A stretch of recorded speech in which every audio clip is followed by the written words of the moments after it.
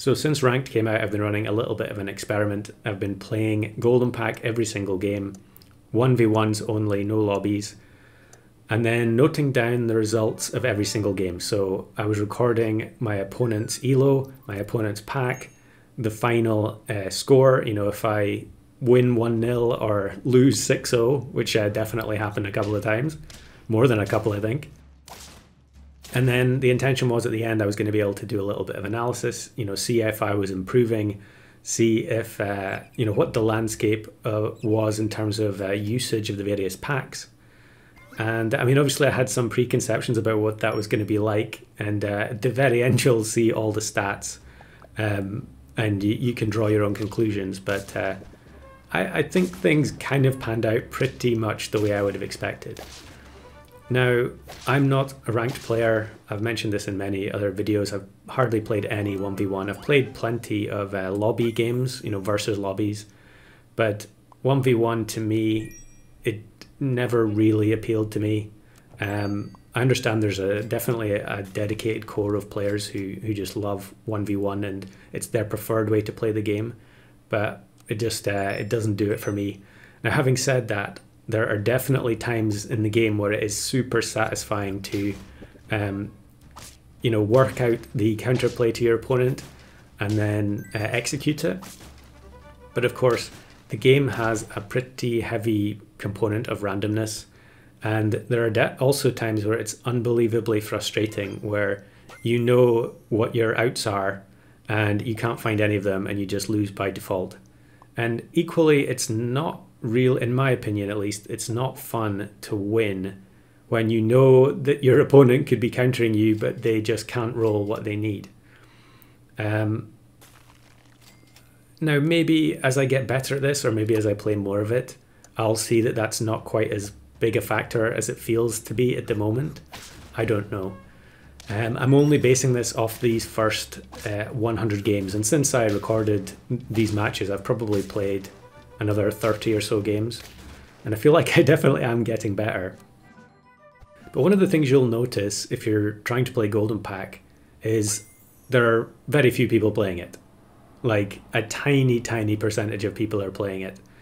And that also means that it's kind of difficult to, you know, research it, to try and get advice from other players, you know, what to do in any given situation. And in Haps's Discord, there have been some recent discussions about it, and Freepik has posted some information as the preeminent Golden Pack player about general strategy. But other than Freepik, you know, I don't see anyone playing it. I know Sag had posted, I think Sag posted a 1v1 Golden Pack video as well. And it, just like me, is playing Golden Pack only in ranked, in 1v1s at least. But, you know, there's just not the wealth of information available compared to Turtle. And so, I mean, to some degree I was flying blind in this. I wasn't going to be doing research before I started doing this either, and I didn't intend to look up all the best strategies and then try and just copy paste them. I really wanted to get more of a feel of what it's like if you're just playing from scratch and trying to work out what to do against all the various packs.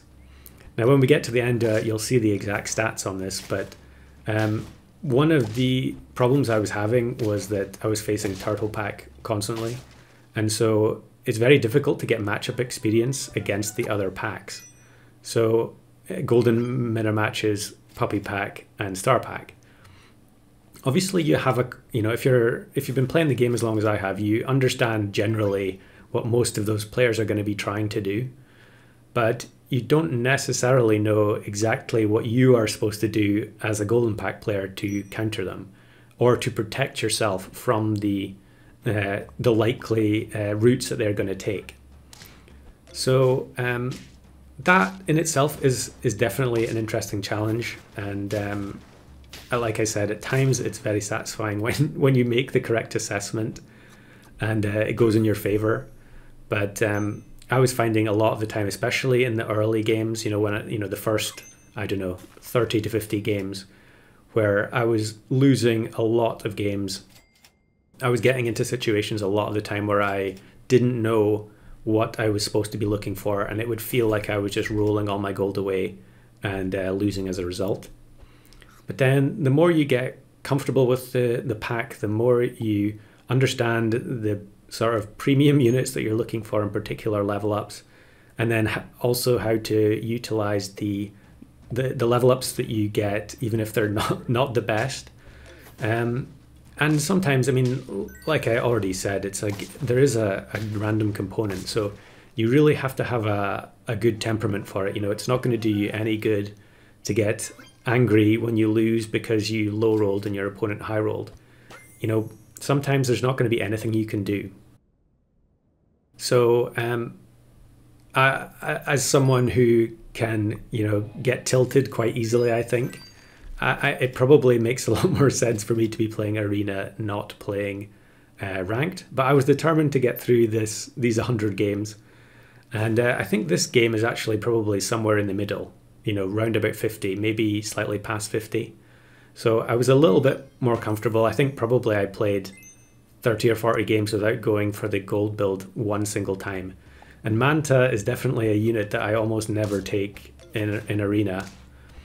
However, I decided, you know, I need to broaden my horizons. I need to play more units, because if I constantly feel like I can't find anything useful for my team, then there must be units in the pack that I am unfairly passing up.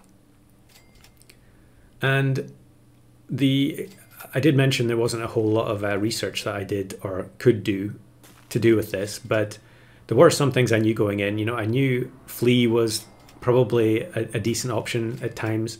You know, targeting the highest health opposing unit for weakness is very good. Unfortunately, a lot of the packs, except maybe Star, have quite easy counters to it, but it's definitely something that at least makes your opponent think.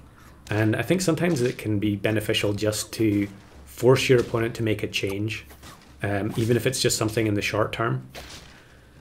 And so yeah, I've got Flea here, even though it's the gold build, or rough, you know, I've got 2 gold pets, so I guess it's a partial gold build. But there were other units that obviously I knew were very strong going in. I knew that Secretary Bird was one of the things that you're always looking for on turn 4. Now sometimes you may not be able to use it depending on what the opposing team comp is. But a lot of the games where I won, I think I ended up with Secretary Bird on the team. And I felt like I also ended up with a lot of potatoes as the held food on quite a lot of the units. Potato way back was changed to block chili as well. I'm not sure if that happened on the test server or if it happened afterwards. But they changed potato so that it blocks chili as well. And you know, your protective options in this pack are so limited that blocking those starter battle snipes, I think, can be very important at times. And there are also units like Crane here that have extremely low health, and so potato is basically mandatory because you're going to get one shot by even a level 1 dolphin. Now, I think this is now the last turn or the second last turn of this battle.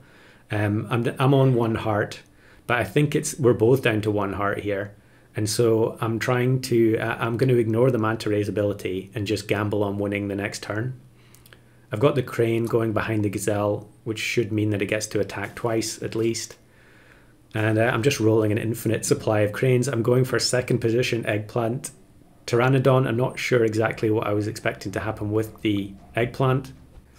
And this was one of the unexpected pleasures of Ranked, where your opponent makes a drastic pivot and you get the sudden panic that you're not sure if you've done the right thing. But thankfully here, the Lionfish, although they reduced the health, the Lionfish does not double hit the Manta. Otherwise that would have been a tie, I think. And then I wouldn't have had the Manta gold the next turn, and the Gazelle would have shrunk down. And that could have been nasty. So here is the highest ELO opponent that I beat. And they've got the Star Pack, which was pretty rare. But at this point, I know you know when it's a higher ranking opponent that they know what they need to do to beat your team. So this player is going to bring in Hawk for 100% guaranteed and target the Dart Frog. And so I've put the potato on the Dart Frog to block any Hawk shots. If you didn't find the potato, I guess you could maneuver the baboon into the dart frog's position. But I found the potato and that was all she wrote. So I was very happy with that one. I think I was probably punching the air that I had managed to find the potato in time. And yeah, very satisfying win. But then we have to look at the opposite end of the spectrum. So this was the lowest ELO opponent that I lost to. And this is just a complete train wreck where I probably was quite complacent here, seeing their ELO and thinking I don't need to do anything special to beat them. But I just ended up making so many bad decisions. You can see, I mean, my team is absolutely horrendous for turn 7 here. So I must have passed up quite a few things that would have been usable, and I just kept rolling looking for something specific. And it definitely can happen. So, I mean, don't beat yourself up about it if that happens to you in a game. And here I buy the cockatoo, even though the flea has chocolate cake, so we only get 2/3 of the benefit. And yeah, it's GG's here. I feel like level 3 Bat was just so good against Golden Pack. I feel like Golden just doesn't have very much it can do to defend itself against weakness. And then here's another one. This is a weird situation here, and I'd played this person 2 or 3 times in a row, I think. But in this particular game, it's going to freeze. So we've got the flea going again. They've got front badger, and then I think we're going to end up killing the badger. Yep. So what happens is the slug trades. Yeah, we're easily going to win because of the trumpets. But at this point, the game locks up. So I've won. I should be back in the shop, able to make some final adjustments to try and close out the game. But I'm just getting the spinning thing in the top left corner. I would be interested to know if this has happened to anyone else. This only happened once out of the 100 games. But then after a little while, I click on the little settings button in the top right, but there's no option to go back to the menu. And it's just counting down the time. I don't know at this point if my opponent has quit and the game just doesn't know what to do, or if they're currently in the shop. So I alt-tabbed out there, and now I'm going to check the menu. There's no option to abandon, there's no option to quit, there's nothing I can do. Eventually what happens is it puts me back to the shop and I have 3 seconds left to do something. So all I get to do is buy the Saiga Antelope, but thankfully it didn't affect the outcome of the game. They've bought the double scorpion, but that's not going to do anything against the slugs, because the slug's going to spawn. Actually, it is going to kill the retriever. So yeah, props for them for actually doing that.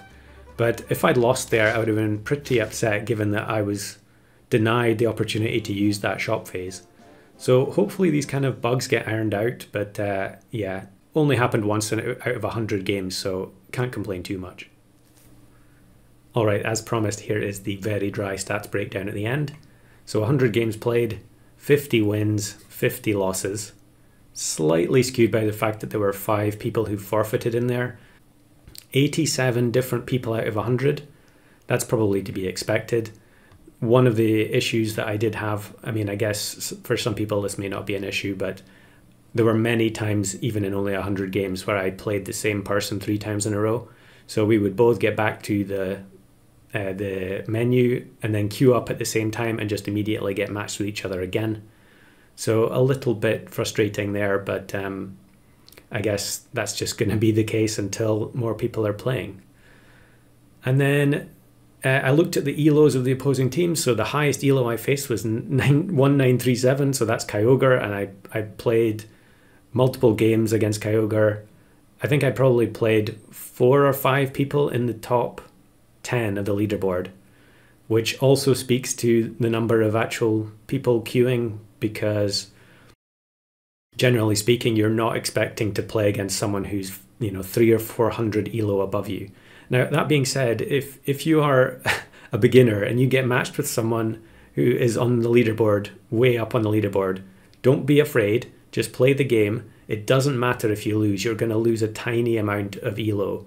And if for some reason you happen to win, okay, maybe that's a remote possibility. But if you did win, you're going to get a huge chunk. So never be afraid to play against higher ranked players. In fact, it's really to your benefit because you're also going to learn a lot when you play them. The lowest elo I faced was 1349. There were very, very few games against people who were below 1450. And I guess that's just a symptom of the way that the system works. You know, you start at 1500, so you have to lose quite a few games to drop down. And I guess a lot of the people who are playing 1v1 probably already had a little bit of a vested interest in 1v1 anyway. So the volume of beginners versus experienced players may not actually be that high compared to the 8-player lobbies. So then I looked at the average elo faced. So if I won, the average elo was 1597. And then if I lost, it was 1513. So not a huge difference, but basically what you'd expect. Unfortunately, there are also players like Kyogre who are so far ahead of everyone else that they kind of skew these numbers a little bit. So I was kind of reasonably happy that these weren't too far apart. And then to try and dial in a little bit closer on the stats for a golden pack versus everything else, bearing in mind again that I am not playing golden pack 100% optimally. I mean, no one is, even the best players aren't playing 100% optimally. But wins when I faced an elo of greater than 1500 was 29, so 42% of the games where I faced 1500 or higher. But if we just increase that slightly to 1550, and that's to try and avoid the people who are just starting, you know, they're at 1500 even because they've never played before, my win rate plummets down to 28% and only 11 games won. Overall, I was fairly happy with the results given that I'd never really played 1v1 seriously before. There was definitely a learning curve, and towards the end of the 100 games, I was clearly doing a lot better than at the beginning. And lastly, we've got this breakdown of the packs that my opponents were playing. So no surprise, the vast majority of people played Turtle packs, 79 out of 100, which is a massive majority. And then the next highest was 10 from Puppy, 7 from Star, and then 4 for Golden. But there were also duplicates within these. So in Golden, I played the same person twice. In Star, I played, I think, 2 people twice. And in Puppy, I think there were 2 or 3 repeats as well. So it's not surprising when this is the only free pack that you're going to get a huge percentage here. But it was also quite notable that a lot of the high-ranking players I was playing were playing Turtle. So both games, Kyogre played Turtle and Abanime played Turtle as well. I think Black Magic played Turtle as well, although I'm not sure if they're still in the top 10. But basically, almost everyone I played who had 1700 or higher was playing Turtle Pack. There was one who played Star, and actually I showed a clip of that earlier. I think probably this shows that the game needs another free pack. I mean, I already felt like the game needed another free pack for Arena. You know, you need to draw players in, and adding a free option that's a static pack and not just having Turtle as the only option, I think would make a big difference, because it also means that the people who are playing Turtle are also mostly just playing mirror matches. And although that is, you know, good for fairness, it's not great for variety. And certainly I was pretty sick at the end of the 100 games of just playing Golden versus Turtle over and over again. And it was always a nice surprise to see Puppy and Star pop up, and then the few people playing Golden along with me. It was also nice, but usually it would be 6 or 7 games minimum of Turtle in a row before I would play one of these other packs. The queuing system is also a little bit of an issue. You can queue to play a mirror match only, and so you probably don't have much of an issue finding a game if you queue for Turtle mirrors. But if you're trying to queue for mirrors on these, you're going to be waiting for a very long time, and you may not even find anyone within your, within the time that you're willing to dedicate to the game. So I think definitely some improvements that can be made, but this is the first iteration that's been available. So we're not expecting everything to be perfect on day one of ranked in SAP. So let me know in the comments below, what has your experience been so far of ranked? Are you enjoying it? Do you have a favorite pack to play or a favorite pack to play against? Have any units surprised you in their fact that they're actually more useful in ranked than they are in arena? Would love to hear your opinions.